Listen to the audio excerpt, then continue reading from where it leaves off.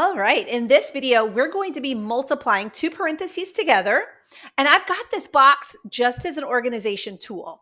So I'm going to take the terms in this first parentheses. I'm going to write them on top of the box like this. So you'll notice that instead of having minus 8y, I went ahead and put that as negative 8y on top of the box so that we don't lose track of that negative.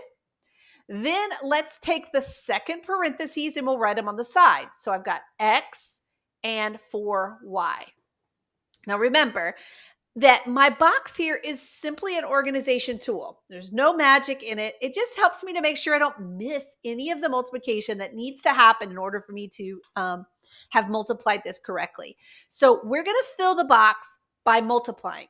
So in this box, notice the outside edge is x and the side edge is x. So when we multiply x times x, we get x to the second.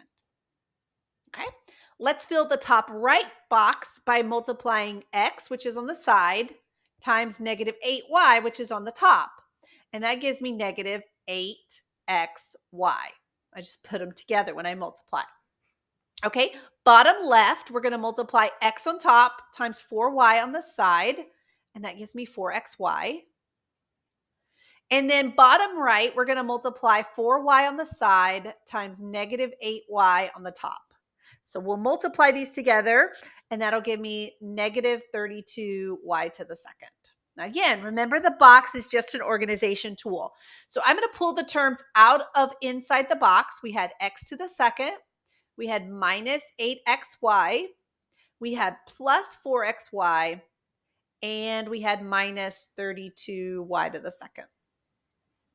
Now, notice that the like terms here, the terms that have the same variable with the same exponent, is our negative 8xy and our positive 4xy.